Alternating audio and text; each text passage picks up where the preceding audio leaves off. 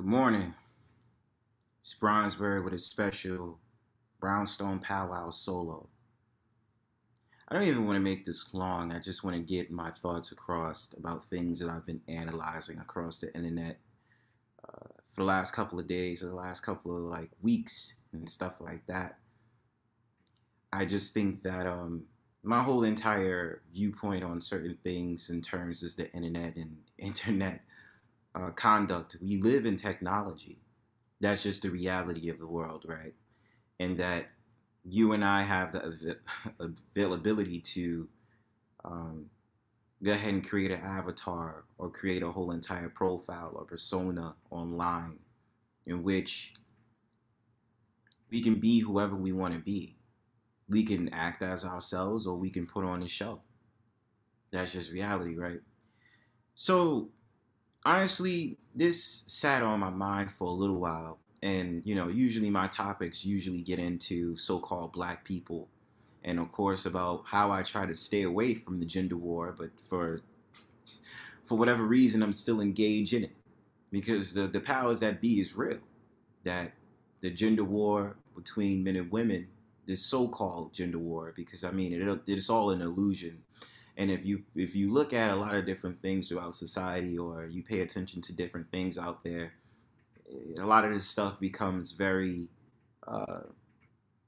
very, very obvious that it comes from somewhere. Like this was all planned. And in my honest opinion, this is a part of socialization, creating a great divide amongst people. So let me get to my point. I think this week that I wanted to look and view a video online. Shout outs to one of the homies that I'm cool with that's formerly in the so-called manosphere space. I remember just looking at this video about how it was going to be a dip in production and dating come a certain year, and it was a graph that some scientists had there in like the 1960s, and about how the idea of marriage and love and all these different things is going to be abysmal, or the idea of having a child was going to go down. And now what you see in society is a lot of people don't want to have kids. My whole entire thing about it is I wouldn't have kids at this very moment just because of how society is going, what's being pushed in this society. You understand? My thing is I don't want my child and my offspring to deal with that. I want them to be able to, move functional in society and not have to worry about all this stuff or be aware. I have the freedom of ignoring it, because that's what I will instill in my child, especially my son, because I want my son to know, a lot of this stuff that's going out here is complete bullshit. But this was just what was on my mind this morning. There's a particular YouTube content creator, and I'm learning not to get into certain affairs as I build my channel, build my profile as Bronzebird. I know it's pretty much fun sometimes to go on these panels and kind of just jeer at certain people on panels because it's funny. They a lot of these dudes that come up on these panels, especially women panels, they want to stick their chest out. They want to be like, oh yeah, this is me. I'm a man. Da da da. I got all this. I earned 6 figures. I'm a high value man. And this and that third. You just be like, man, shut up. You know what I mean? And the thing about it is like, I just jeer at them because I know the points that they're gonna make is complete BS, right? So there's this YouTube content creators that's been the talk of the town, the talk of the virtual sphere for about a week, and about how he got exposed for being being someone who's a grifter, someone who, is just using this particular group called the so-called divestors, which I critique them a lot because I just think it's mean-spirited for anyone of that matter to wish death on a particular group of men and, outwardly say that they should be killed. It's not something that I think is okay. And when any one of you that can threaten someone's life like mine, I don't have much respect for you. And so there's this whole thing about him being doxxed. And I'm pretty sure a lot of YouTubers, those who's around me that knows in the space knows exactly who I'm talking about. I've critiqued him a lot of times. My thing about it is that um, he apparently got doxxed, you know, and usually I don't make these conversations. I don't like to spend my time talking about a particular content creator. I usually think that my whole entire reasoning and rationale when I make videos is to teach a lesson. Well, this would teach a lesson though.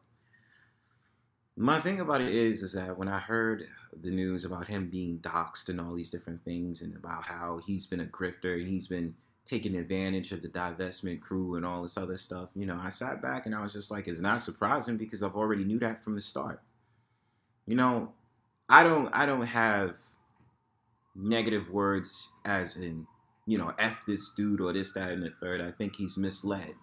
And I think his whole entire thing of trying to do this whole pro-blackity black shit is just kind of like, you know, banal. There's nothing to really prove on trying to tell people or get at black men the way that you do. You understand? Now, I understand so-called black men have a whole host of problems that they need to fix.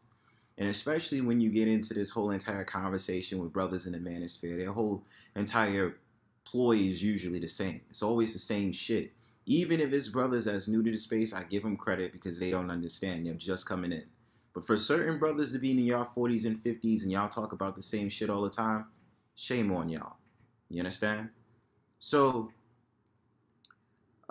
going back to this brother, you know, he's making YouTube videos. His history was he was homeless for a couple of years, living in his car, and he used to work with a rap group or work in the studio where these dudes was talking about gang life and this, that, and the third. And for whatever reason, he had a metamorphosis and decided to make a YouTube page, in which I honor the brother. I honor the brother for wanting to do something and keep himself occupied and move up in life. Even with him having the subscriptions he has and making all the money he has and all this other stuff off of the YouTube stuff, he's been able to correlate his passion into a business, in which I don't see a problem with.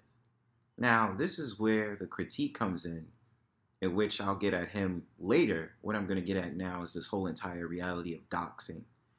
I don't believe in doxing people. I don't believe in people, information getting leaked out if they didn't ask for it. I don't believe in, you know, people out there just doing some wah-wah to someone, you know what I mean, in doing this all the stuff because you don't like what they're talking about or you don't like them personally. The thing about it is I don't take people that seriously in the flesh to really get that upset and get mad about who they are. That's just who they are. That's their personality. And this goes beyond that because I've seen other content creators do the same thing to other content creators. My thing about doxing is it just shows exactly who you are as a person. You have no depth. You think that by exposing someone, that's your claim to dominance because you finally got to the random, majestical, how do I say it? The feeble part of them, the weak part of them, that now they'll concede into not making the content that you dislike all because you dox them. Okay? And I understand, like, there's a lot of people out there that feel as if, you know, doxing is a way to make someone basically shut up, but it won't. So that's the thing. Now, this is where I have to critique the brother on where he's wrong in the situation, regardless if, you know, he doesn't really agree with being canceled or being doxxed. Now, will I say he needs to stop making YouTube commentary? Absolutely not.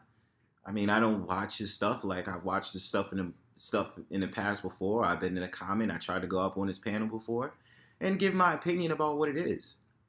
But I realized there was no point.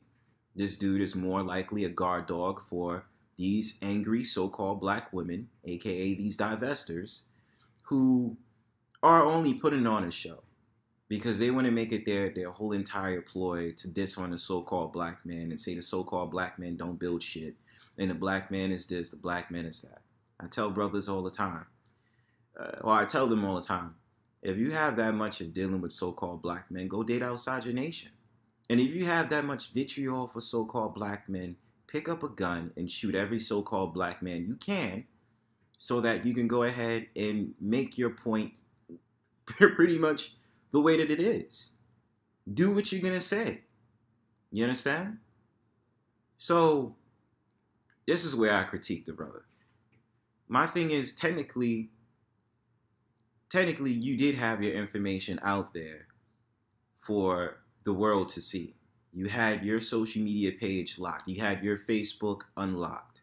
So someone did the random research of finding out what your name is, finding out where you live, finding out where your job is, and that's it.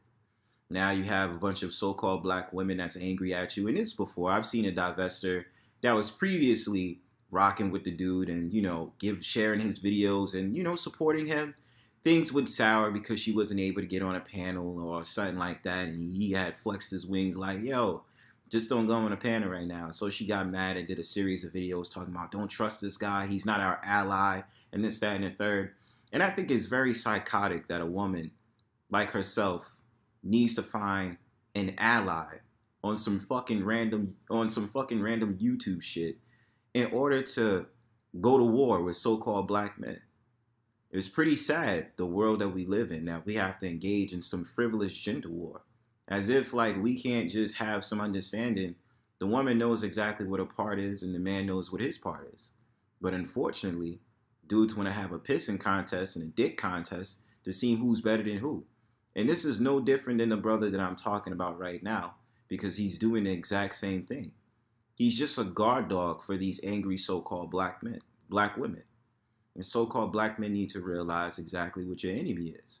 The so-called black woman will use any forces that they can use against the so-called black men in order to make sure that they uphold the matriarch, in which they move to this whole entire thing of God is a woman and all these different things, and the mother goddess, whole entire spectrum of things. And I'm quoting this as well from a fellow YouTuber that I like to watch, that I'm a connoisseur of his content, and I'll admit that. But I start to realize this for myself as well. So I use these terms because I even recognize exactly the stuff that's going on. But my point of making this video is don't become too entrenched into the internet portal. A lot of people feel as if they need the YouTube and need all these social medias as their muse in order to make a message clear and precise. And the thing about it is they'll flex their whole entire thing of saying, oh yeah, well this is who I am and blah, blah, blah, and this, that, and the third. They're getting checks off of keeping it real or not keeping it real. The internet is only what you make it. It's just a portal of people getting to know each other, whether it be through YouTube, Instagram, Facebook, and all these different things. What I always express about the internet is that you use it for a purpose. Yeah, we may become entrenched in this, and I'm also guilty of this as well, but I do realize that I have a lot of work to do. Everybody has a lot of work to do. And the thing about it is, doxing people is just not the way. It just shows immaturity. And this is why I know this society is going to complete high school and middle school mentality. Because this is what you have to do to express your opinion about someone that you dislike. It's sad and pathetic. But otherwise than that, I'll leave it at that be. And that's just my whole entire ploy. That's my whole entire thought process on this whole entire conversation. Not only for the young brother that's making the content, making his YouTube page, and a lot of women is mad at him now, but just the fact of the matter that a lot of this shit is pretty much sad. But like I said, don't become too entrenched into the internet portal. Don't make this a whole entire ploy where you're really going to be mad at yourself or be mad at someone because you disagree with what they're saying. I'll also give this advice to myself. Peace.